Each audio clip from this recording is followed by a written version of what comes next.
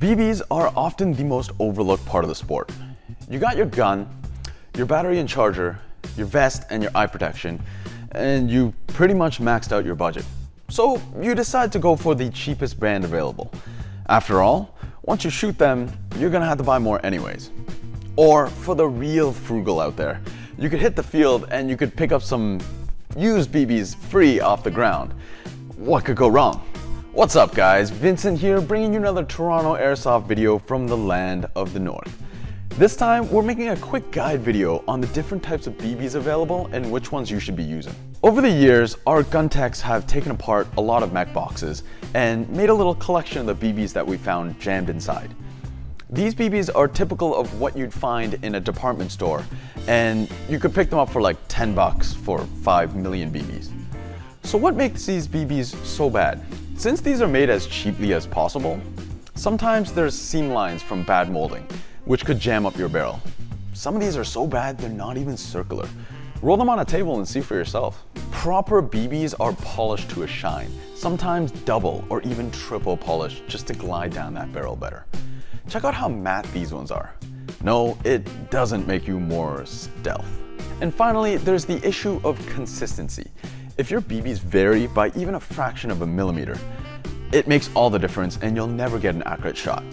People are often quick to say their gun is inaccurate when it's really the quality of the ammunition to blame. For no reason should you ever reuse BBs. On impact, BBs can crack and deform, and even if you can't detect it, it's not worth breaking your gun for.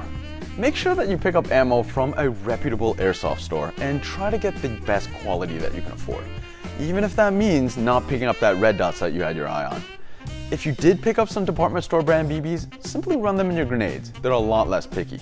Here's a few brands that we carry, from budget to premium. None of these will damage your barrel, but the nicer your gun, the more benefits you'll see from a higher end BB. We only sell 6mm plastic BBs. Never run .177 metal BBs in your airsoft gun. The next subject is the weight of the BB. 0.2 grams is the accepted standard for testing velocity, but out on the field, the most common you're actually going to find is 0.25 grams.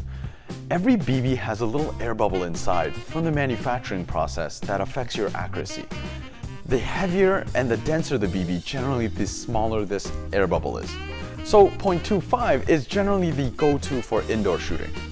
If you're playing outdoors with wind and extra foliage to penetrate, you're going to want to go 0.28 or higher. Though the muzzle velocity is reduced, you'll find that the range actually increases because of the added momentum. Rifles built for long range should generally be using BBs at least 0.3 and up. Any lighter and the BB just doesn't have enough mass to travel long distances. The last topic is bio versus non-bio. Biodegradable BBs dissolve in the rain over time, whereas non-bios, they'll simply stay there forever. Check the field that you plan to play at and see what they require. Some indoor fields actually don't allow the use of biodegradables, so make sure that you check. And there you have it, the basics behind buying BBs. Make sure you play around with different brands as well as different weights and see what works best in your gun.